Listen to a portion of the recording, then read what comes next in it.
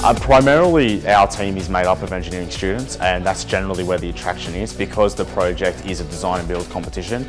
However, we've also brought in a lot of new members from other faculties, be it from law, from the sciences, also from the health sciences, also from the arts. Good evening everybody, and welcome to the University of Wollongong Formula SAE Team Launch Night for 2015. The Formula SAE project is essentially a design and build project. The ultimate goal is to produce a open wheel weekend autocross racer. So essentially that takes us from a concept through to design, through to build and prototype testing.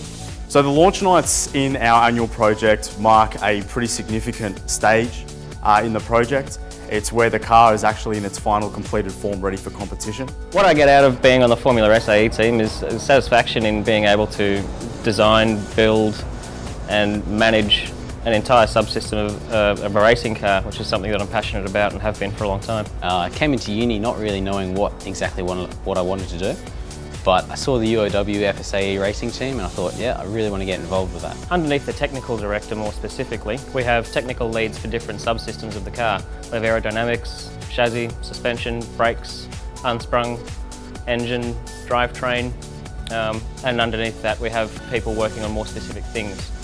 Probably the most rewarding thing out of working with FSAE is seeing something come from a concept to a physical model. But we're very much looking forward to the competition, and yeah, thank you all very much for coming, and we'll unveil the car.